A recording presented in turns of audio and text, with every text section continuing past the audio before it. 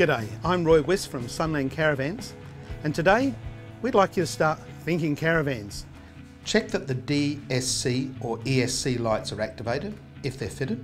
Now with your ignition on, turn on the lights and ensure they're all working on both the caravan and vehicle. If the lights aren't working, a few checks can help. Sometimes the pins may be corroded, or the split in the pins on the plug can be loose, very easy to fix. If this fails, check the fuses. Trailer plugs should have the same wiring code as shown. Here we've got the red, which is your brake, the yellow, which is your left indicator, green, which is your right indicator, brown, which is your clearance lights, white, which is the earth, blue are your trailer brakes, and black is an auxiliary.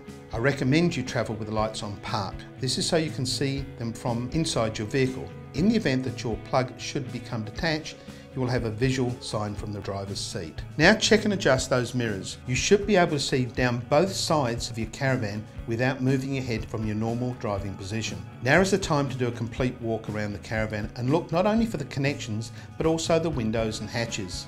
I've seen more than my share of caravans travelling down highways with either toilet vents open, windows flapping and even unlocked doors opening. You should also do a final check of the inside, locking everything down, check latches, doors, drawers and benches. Some windows have 2 lock points, make sure they're in the fully closed position. Turn off your water pumps and store the TV away. Now turn off the gas at the bottles.